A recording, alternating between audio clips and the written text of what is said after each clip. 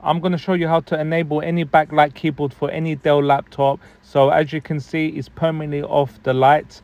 So what you need to do, power on the laptop, tap onto F2.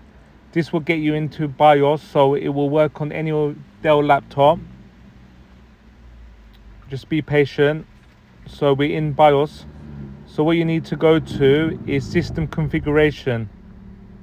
So select that on your Dell laptop.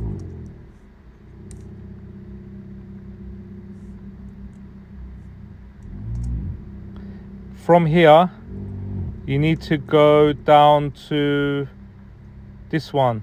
Can you see keyboard illumination? So now you can select. See, as you can see, it's disabled on this laptop. You can enable 25% of the brightness, 50%, 75%, and full 100%. Very simple to enable this feature.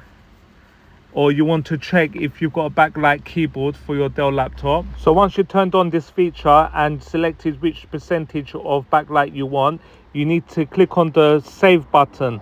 So as you can see, there's 3 buttons at the bottom, but the middle one, click onto the save, and then it will save the changes. The laptop will restart, and then your backlight keyboard will be enabled.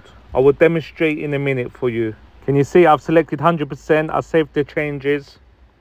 As mentioned, it's time to restart.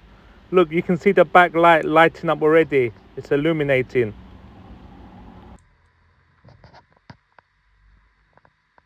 If this video has helped you, please leave a like and subscribe. And yeah, thank you for watching.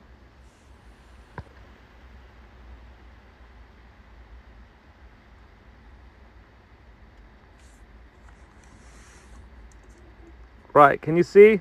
It's lit up.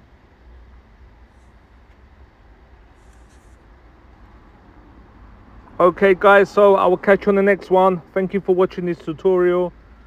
Please check out my other contents too.